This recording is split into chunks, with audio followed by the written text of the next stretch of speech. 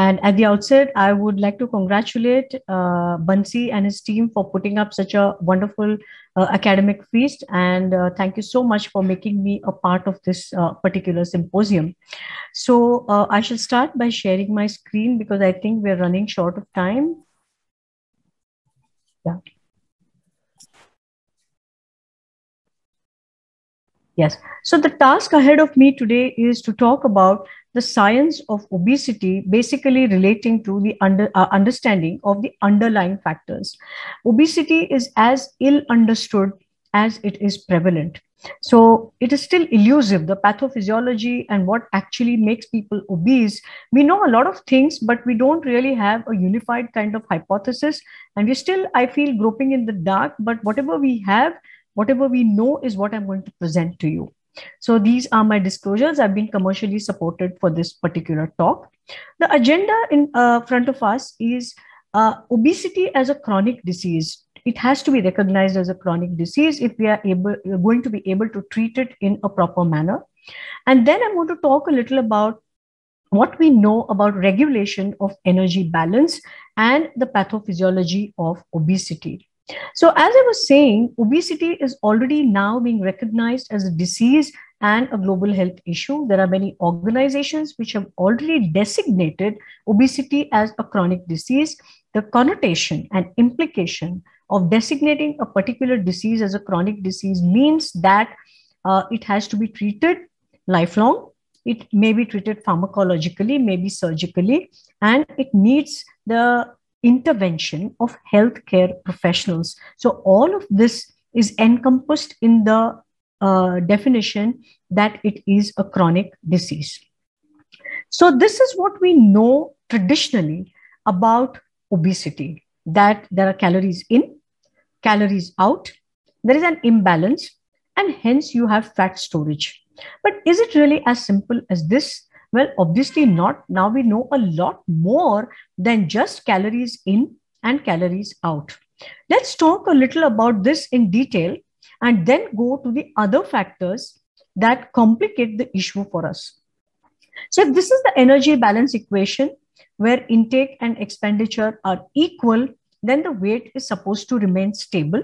And intake is supposed to be governed by things like hunger, satiety, and the absorption of the nutrients, whereas expenditure depends upon the metabolic rate, thermogenesis, structured exercise, and NEAT, that is just non-exercise activity, that we call NEAT. So this is supposed to be the basic traditional energy balance equation. And if you have to go into the details of this a little bit, we know that as far as energy expenditure is concerned, the resting metabolic rate doesn't change much on a day-to-day basis. So if you have to manipulate anything, it is only this little part, that is the physical activity. And this you can dissipate energy through exercise or through NEAT, whereas resting metabolic rate is the one that actually keeps the metabolism going. And that is the energy that the body requires to keep it going in an awake, supine, relaxed state.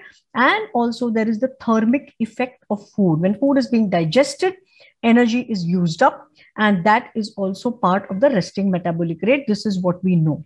This is as far as energy expenditure is concerned. This is somewhat easy to understand. Intake of food is not as easy because there is something called appetite regulation.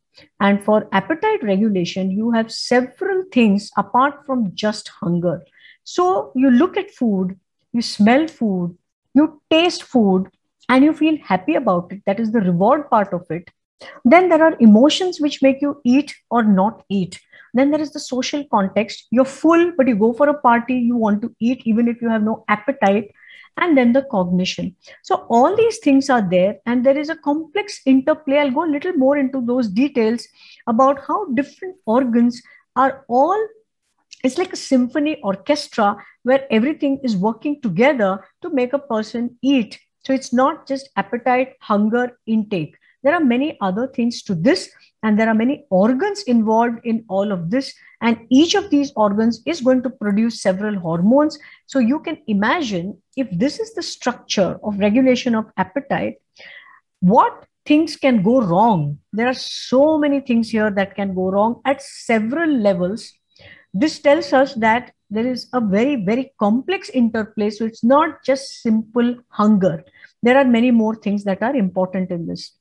And by that, I mean that there are several mechanisms. So one is that this part of hunger, which I just talked about, that is, you're hungry and you eat. You have a hunger hormone and you have satiety hormones in the brain, and you eat or you don't eat or you're full. So this is simple homeostatic eating. And that energy balance equation, which I showed you, is dependent only on this. However, that equation doesn't always take into consideration these other parts. One is hedonic eating. That means you're not hungry, but you're eating for the pleasure, the taste, the context, the social setting.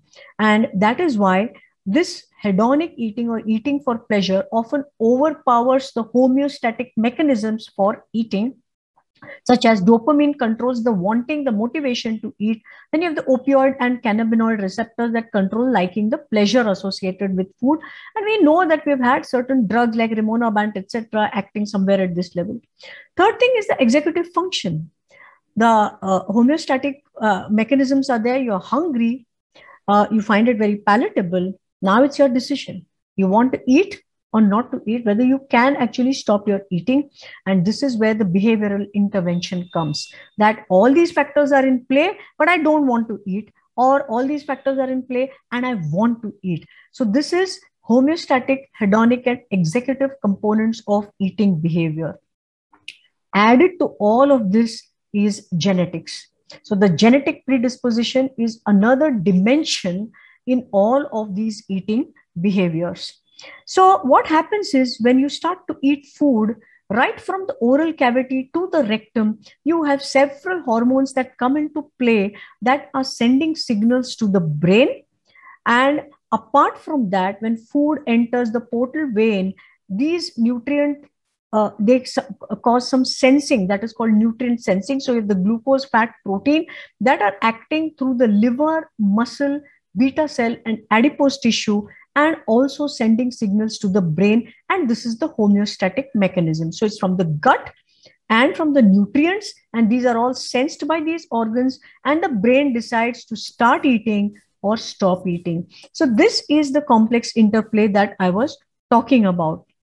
And if you have to go into the details of what happens in the brain to stop and start, you have stimulatory neurohormones and you have inhibitory neurohormones. And these are important to understand when you're understanding the complex interplay. Of course, as I said, there is energy in, energy out, and all of these other organs. But these signals then become important to tell you to stop eating or start eating. And that is why, when so many organs are involved, so many signals are involved, obviously food intake regulation is complex. That's why I said expenditure is easy to understand, energy expenditure is easy to understand, but food intake is very, very complex, because added to all of this, as I said, the decision to eat, that is the behavior control, is the most important dimension apart from all these hormonal, homeostatic, hedonic mechanisms. So the regulation of body weight in a nutshell is, you have homeostatic signals, you have the brain, and you have these different organs, and there is nutrient sensing, and all of them regulate the body weight. In all of this, as I showed you in the nutrient sensing, the gut plays a very critical role in regulating energy and glucose homeostasis. As I told you, right from the oral cavity all the way down to the rectum, you have different hormones which are going to act in concert and sending signals to the brain. Now, apart from all these organic factors, you have several other factors which are, we call, environmental factors. For example, you have an individual who's obese and you have the society around him. So there is an unresolved controversy that revolves around the contribution of personal responsibility of behavior to eat or not to eat versus the other factors. For example, personal responsibility of eating or not eating actually does not occur in a social vacuum. We are all social animals. We live in a world that has got all these environmental factors. So is the responsibility completely of that person to eat or not to eat, independent of what the society is throwing at him. The obesogenic environment that we talk about, how important is that in all of this mechanism? That is what I mean by an individual versus societal factors. So the environmental factors that I just talked about are this food abundance, this junk food, exercise, you may have access, not have access, medications are there. Then there are infective agents, smoking, intrauterine environment and epigenetics, maternal age, lack of sleep. All these environmental influences also come into the mix of that. For example, sedentary activity has increased from 1960 to 2010 in this fashion. So you can see here that light activity has increased and moderate activity has come down. So exercise levels have come down and sedentariness has increased. And consequently, the BMIs have started to increase. For example, TV viewing time has increased in children aged 6 to 17, and both boys and girls. And you can see here how the BMIs have increased because of this sedentary behavior. These are environmental factors. So these are all the underlying factors of obesity. Then there is another dimension to it, and that is gut microbes. They affect the gut permeability and in turn cause metabolic inflammation, insulin resistance, and glucose intolerance. And they say that microbial lipopolysaccharide may be involved in initiating these inflammatory responses. So dietary fat ingestion is involved in this because it causes a potentially pro-inflammatory free fatty acid and facilitates development of metabolic endotoxemia. That is what is the connection between gut microbiota and inflammation. Then there are medications that cause weight gain. Now, why are all these points important? Because it looks like simple obesity, but there are many underlying factors, and this has a clinical application because all this is part of clinical history. For example, you need to know what medications the patient is taking because of which weight gain might be caused, like antipsychotics or beta blockers. It may be slight contribution, but you have to be aware of it. We don't have that much data on oral contraceptives. Then we have some diabetic medications like thiazolidinediones, which can cause weight gain. So one must be very aware of this particular interplay. Then comes the genetic aspect. So there is evidence that genetic factors regulate body weight. The evidence that body weight is highly heritable comes from family, twin, and adoption studies. And studies in children in the midst of the obesity epidemic showed substantial heritability for BMI with only a very modest effect of the shared environment.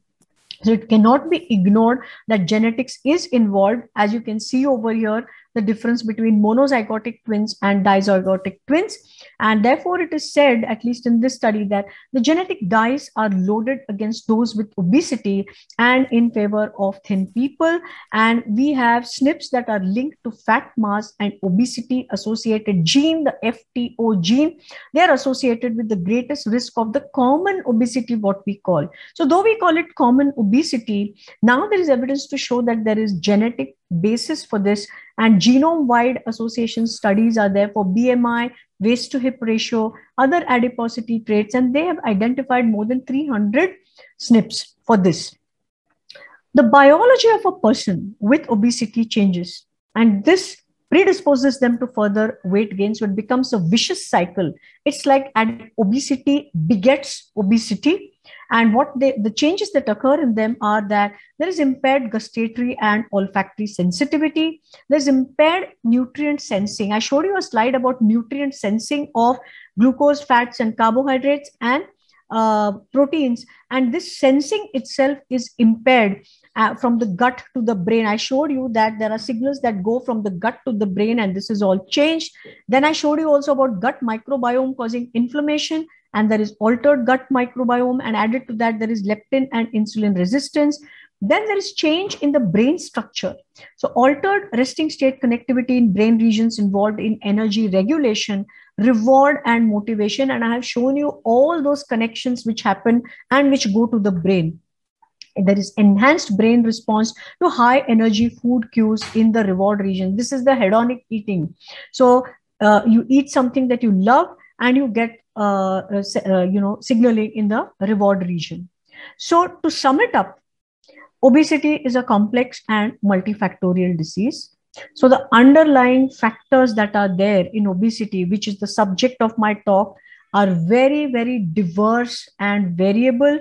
So you have energy intake and energy expenditure is too simplistic a hypothesis, because added to that, you have your brain, you have all these sensing organs, you have medication, you have genetics, you have everything, and you have a bad obesogenic environment, socio-economic problems. Then there is sleep deprivation, and then of course the hedonic inputs are there, palatability of food, taste of food, etc.